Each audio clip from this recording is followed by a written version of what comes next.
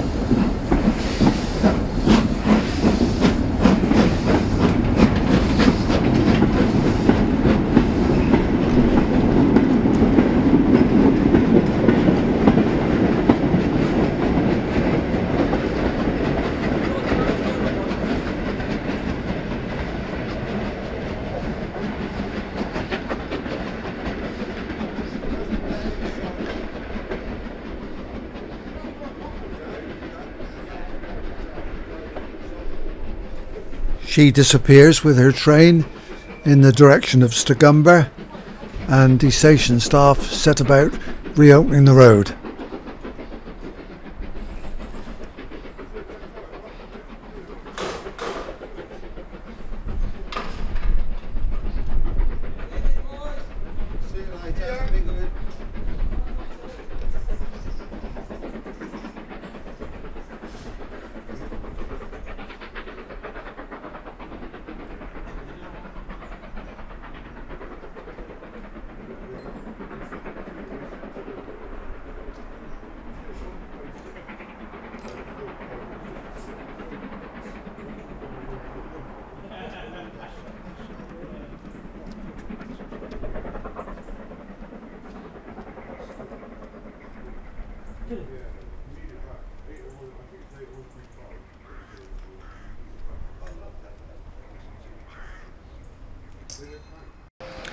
A short while to wait and a cup of tea on a chilly morning before the arrival of a double-headed passenger train drawn by two manors, 7820 Dinmore Manor and 7822 Foxcote Manor.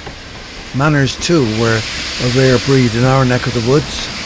They, I think, were much more prevalent in West Wales. We saw one or two on the line going from London to South Wales.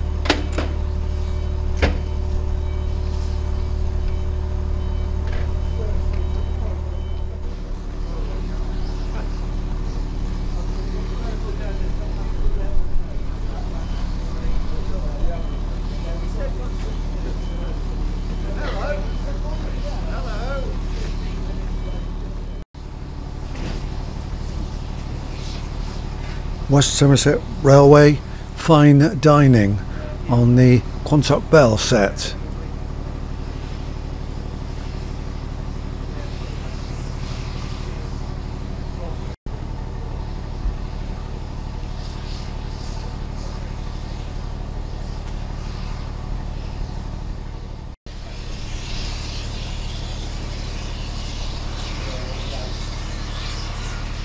Those of you who've watched these little films before will know that Williton Station is an interchange station where the up and the down trains pass one another.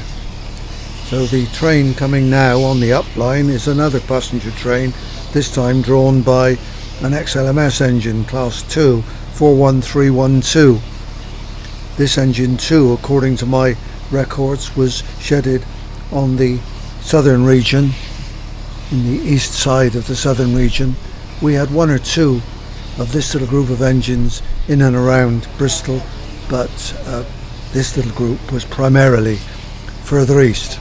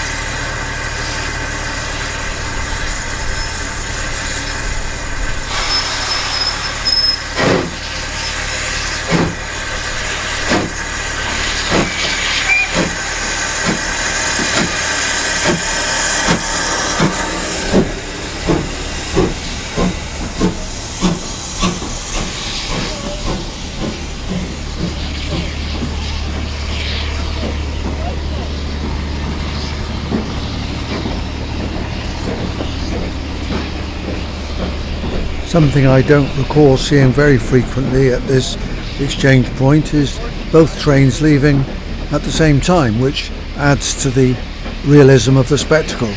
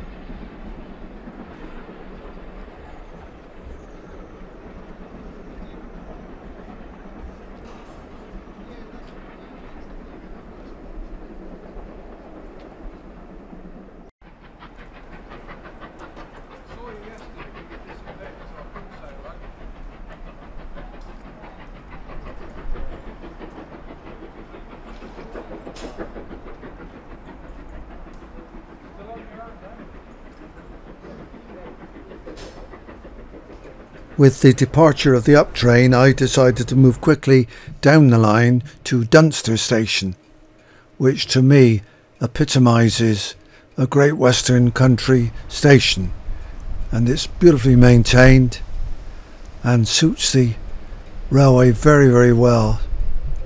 The original goods shed is still in situ at Dunster, and the permanent way department make good use of it, and the yard adjacent to it. Anyway, here comes our double-headed train pulled by the two manors that we saw at Willerton, and we can see them at pretty close proximity from the end of the Dunster station platform.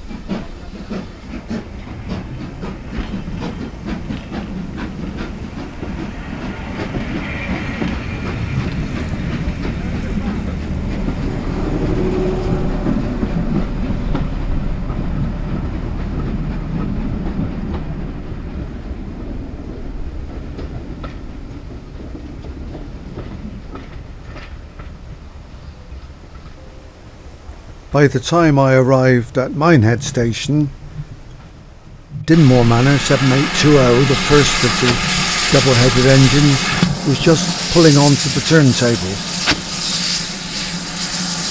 and this was repeated by 7822, Foxcote Manor.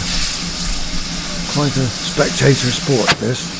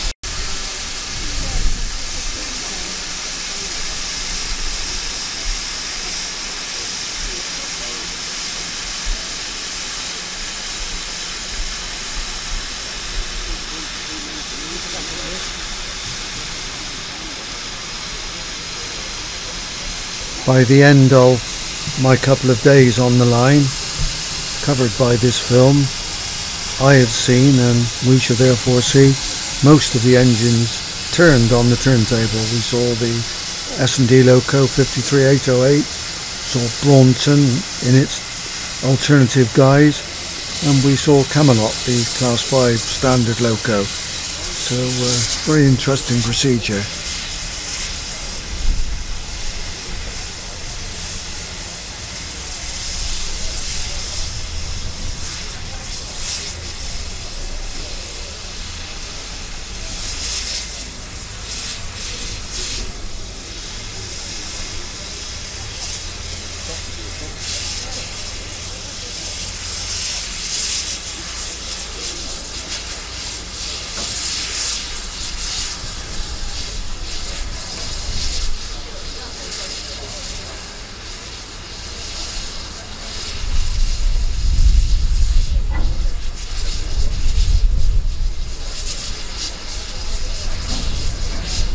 The turntable has to be locked in position at both ends before the locomotive can move away from the turntable, and because of the balance, the fine balance I suppose of the turntable, the engine occasionally had to move backwards or forwards to make that locking process possible, and that occurs several times in the various turning procedures that we shall watch.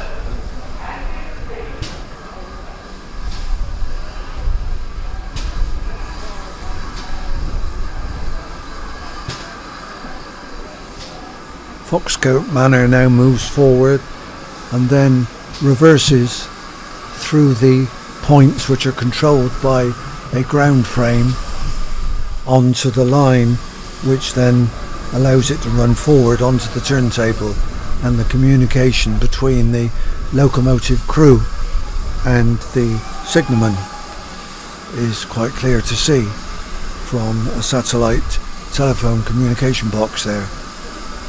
That too is interesting, and safety is paramount.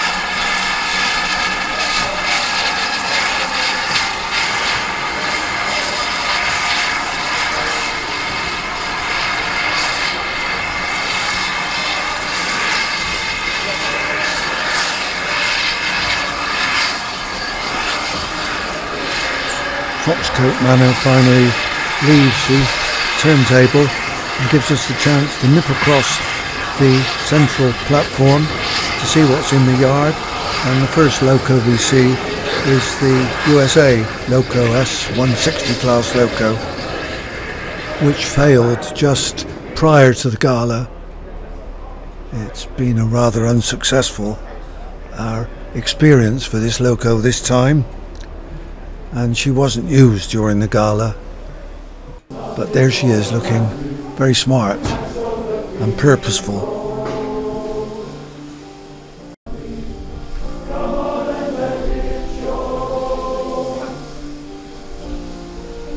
Meanwhile, Foxcote Manor takes on water to a musical accompaniment provided by a local male voice choir. Very, very interesting and very pleasant.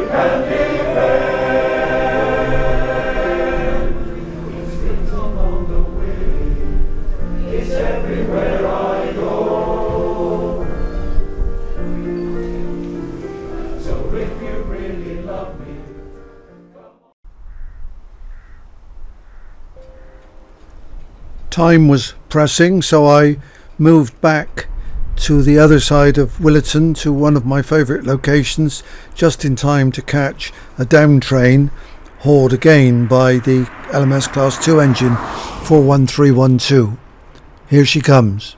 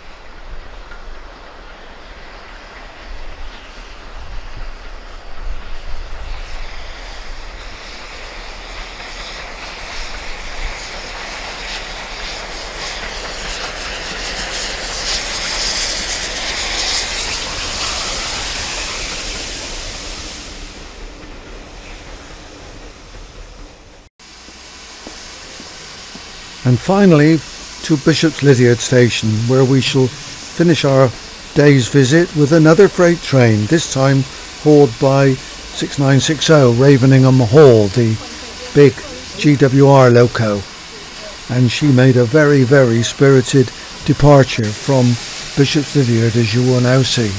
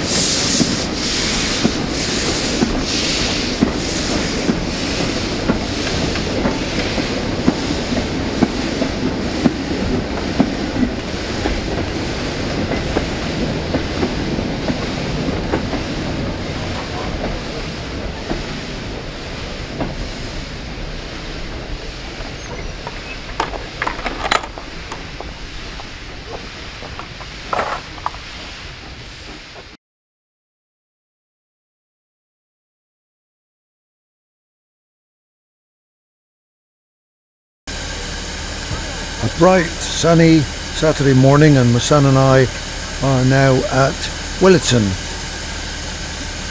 where we see the first train of the day hauled on the up line by our little Class 2 loco 41312. There's already a train on the down line, which we didn't see arrive, of course, and that's hauled, I think, probably by the two Manners again. But there we are, 41312 gets smoothly away and disappears in the direction ultimately of Bishop's Lydeard.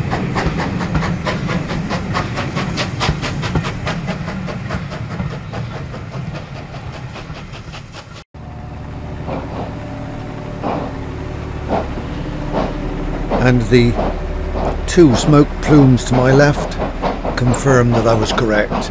This is another double-headed train heading in the direction of Minehead with the dining cars in tow.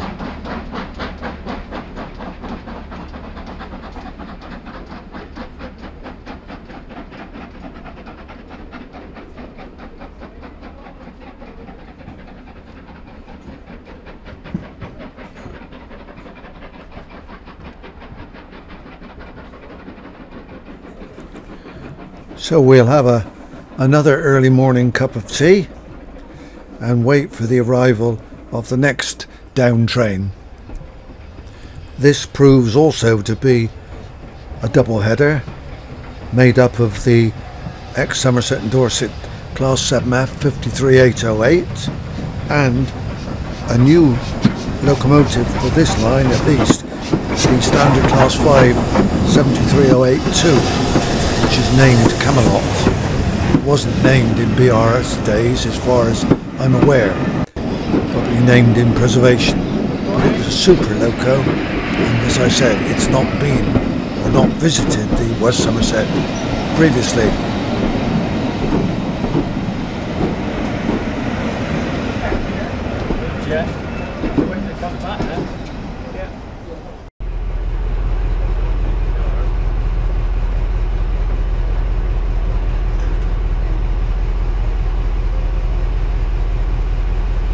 So my son and I did the right and proper thing, bought a ticket and set off for Minehead, and this was an opportunity for me to film the line from Williton to Minehead, which I don't think I've ever done previously, and it was most interesting, relaxing and seeing things from a different angle. Away we go.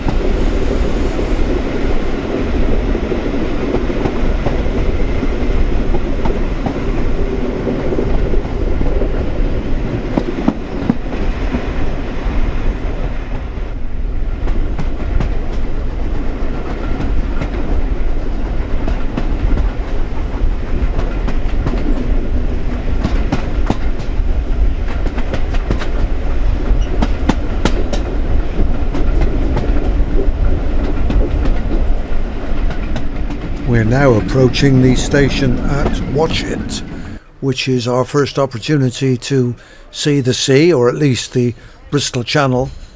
And there's quite a posh marina now at Watchet. The harbour has been modified slightly to provide marina facilities.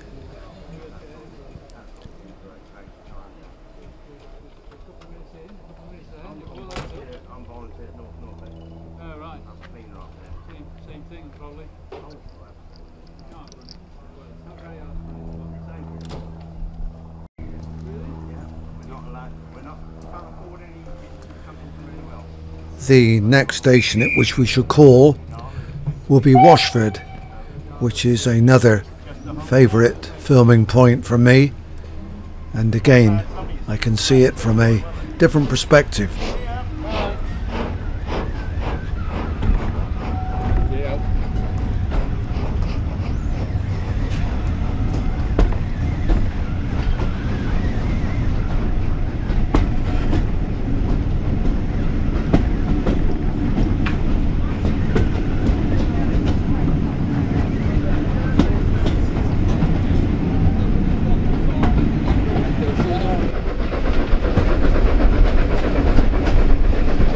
We can see the two locomotives to good effect around this curve, which is presumably why there's a group of photographers there, an organised group by the look of it, at the left hand side of the track.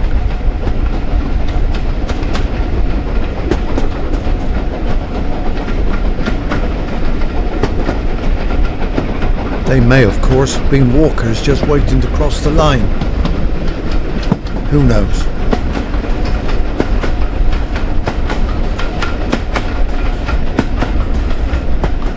And this is the Washford approach.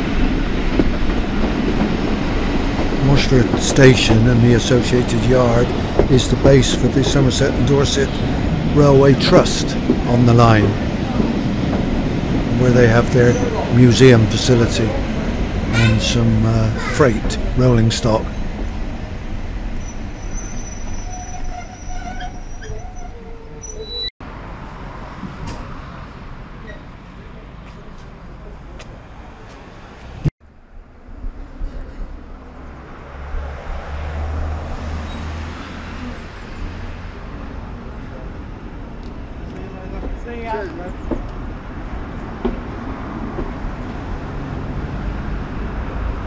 After leaving Washford and passing through a cutting, we should be travelling down the hill, with the sea becoming increasingly apparent as we approach Blue Anchor.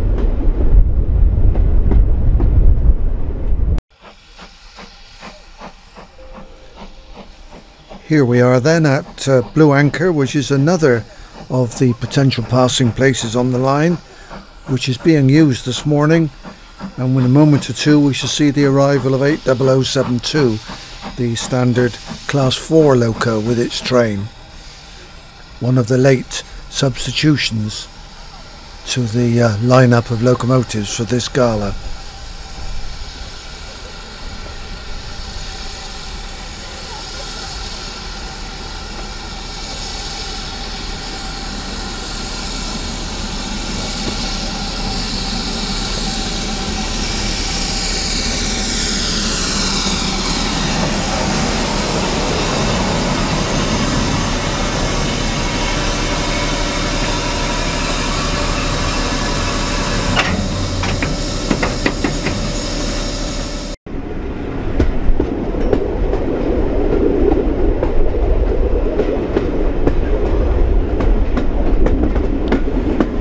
And now the splendid sweep of Blue Anchor Bay and the approach to Dunster, with Dunster Castle in the woods on the left, and the headland there overlooking Minehead, of course.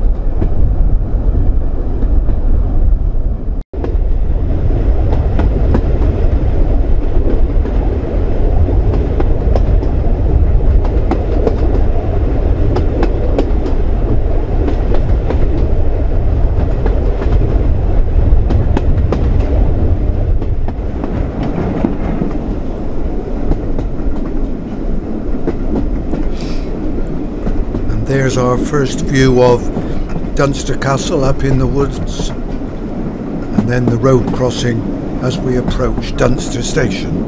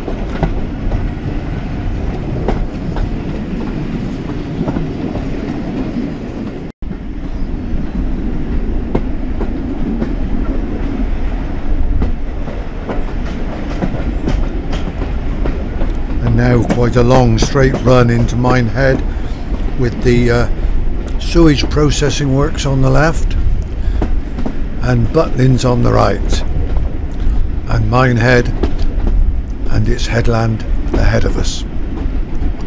Quite a lot of stock, pretty dead stock, is stored alongside the line here, as you can see.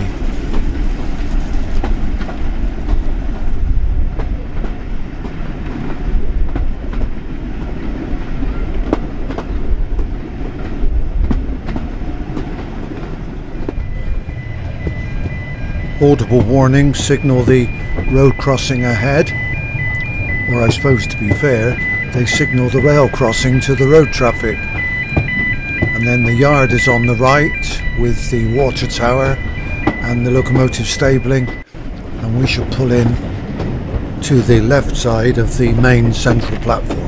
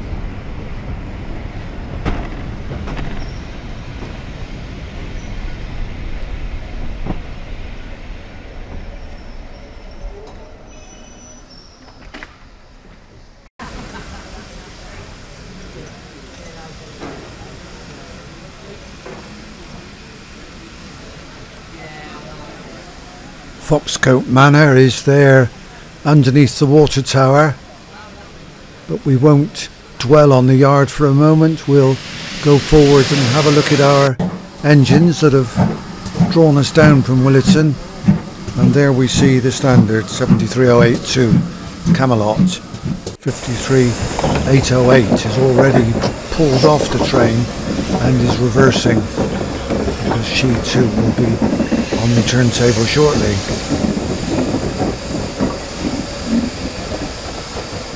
And there's the rather underutilised USA engine, class S160, which we looked at yesterday, looking very smart against the shed, but not really earning her keep. 53808 now runs forward onto the turntable, and she will be followed by Camelot 73082 using the same procedure that we witnessed yesterday, so I won't describe every move, just enjoy it.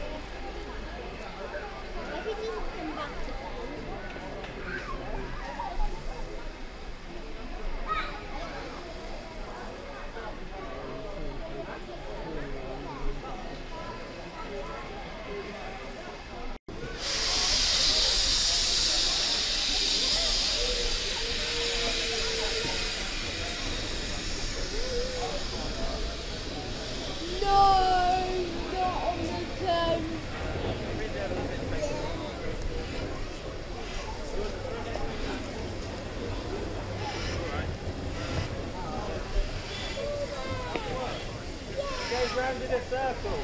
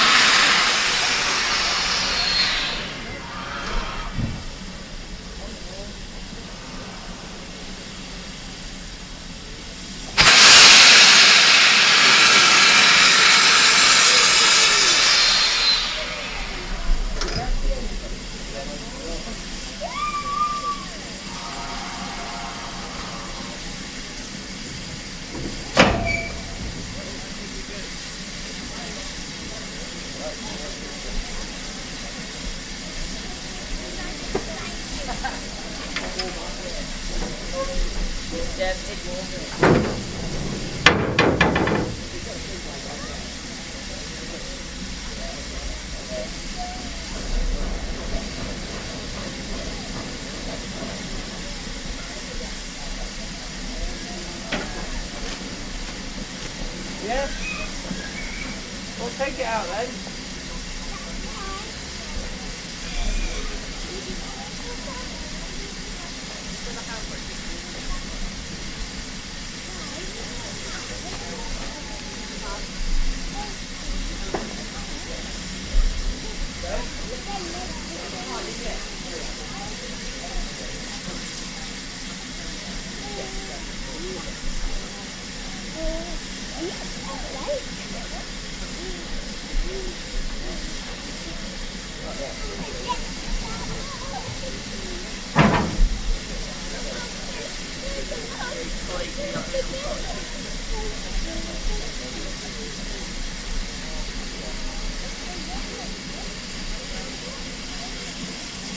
Well, I don't want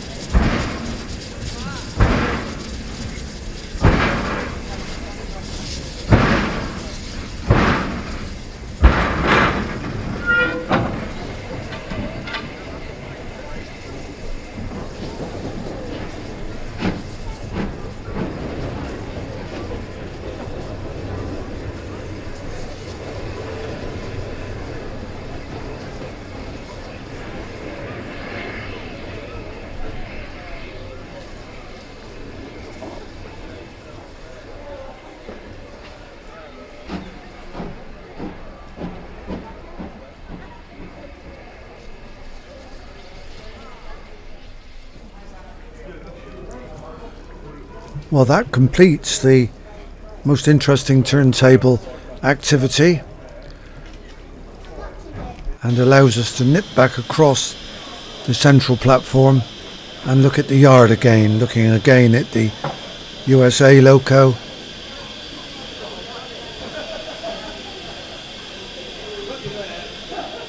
I must say it's a magnificent beast. Just a great pity we didn't see it move along the line. And there too is the 7F just approaching the water tower, albeit on the wrong side to actually take any water.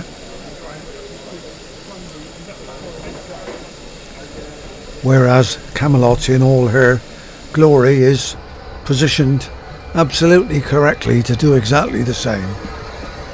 And she will take our train back to Williton.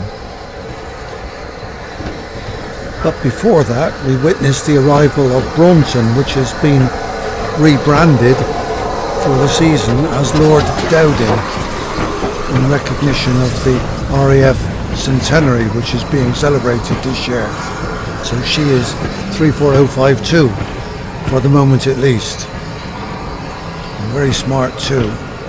She too will be detached from her train and turned on the turntable, so we shall have the chance to witness one of the largest engines which the turntable can accommodate.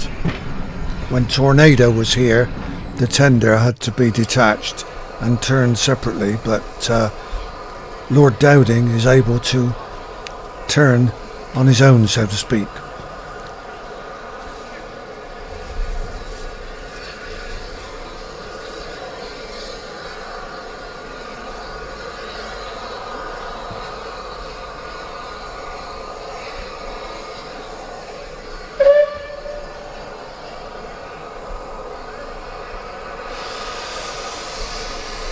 Looking at our train in the distance, alongside the locomotive as she approaches, the last coach on that train is the Hawksworth Engineers Saloon, which was obviously used by the executive in GWR days, and my son and I travelled back together with 20 or 30 other ones in that saloon back to Willetton.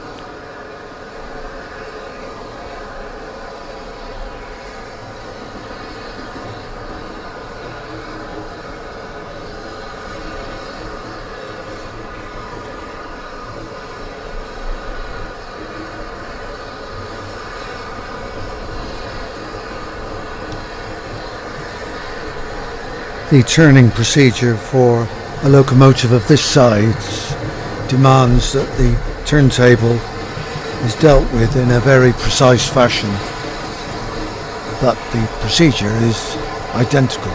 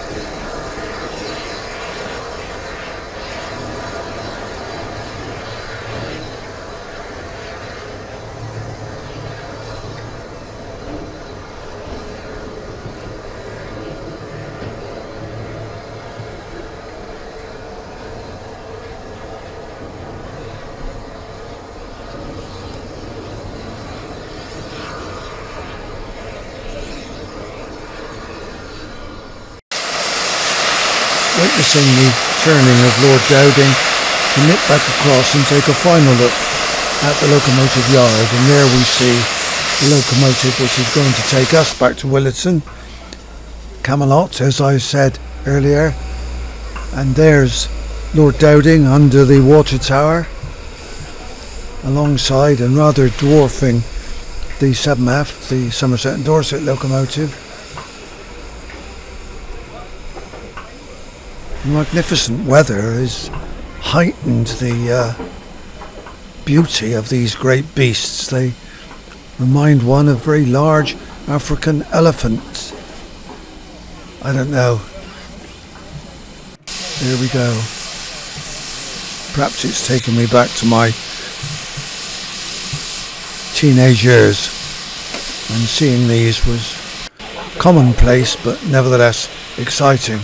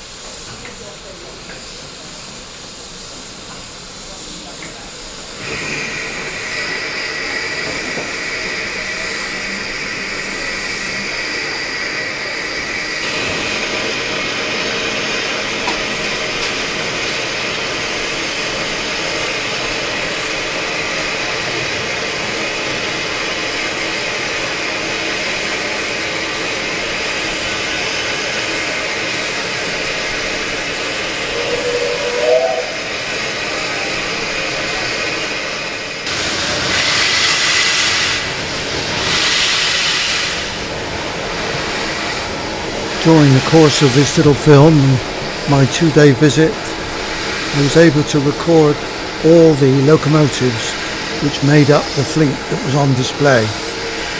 And our loco pulls forward to rejoin our train and bring our little film to a conclusion for another year. Many thanks to the West Somerset Railway and the people who give their time so willingly to keep it functioning in an efficient fashion. Well done.